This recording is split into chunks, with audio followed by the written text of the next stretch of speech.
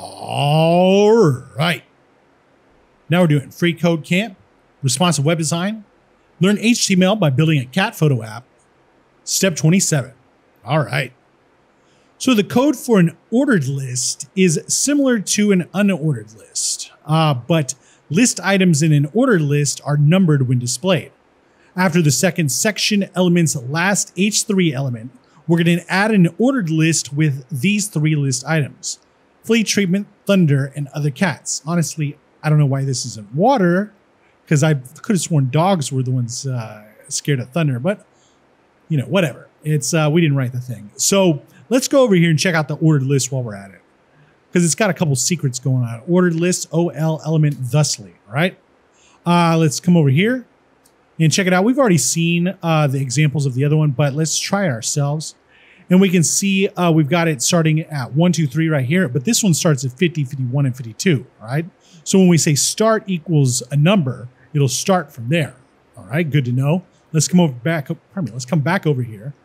And let's look at the definition and usage. So the OL tag defines an ordered list. An ordered list can be numerical or alphabetical,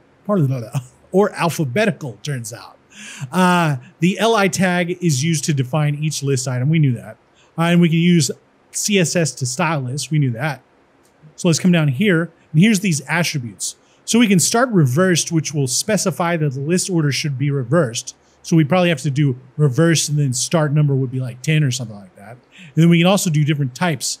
We can have like we can have numbers. We can have capital letters, lowercase letters, capital Roman numerals, and lowercase Roman numerals too, turns out. And that's pretty much all we're going to get out of this. We could just check out some more, but maybe later. Anyway, so let's come back over here. So we're going to do the OL, and then we're going to put the 3 LIs in it, right? So let's start off with the OL like this, and then let's close the OL like this, and then we'll press enter in between this, and then we'll do an LI. Whoops. We'll do an LI and then close LI, and then we'll copy it from here to here, and then at the end of this we'll say paste like that with the control V's, and then inside here we'll say flea treatment. Right here we'll say thunder, which I disagree.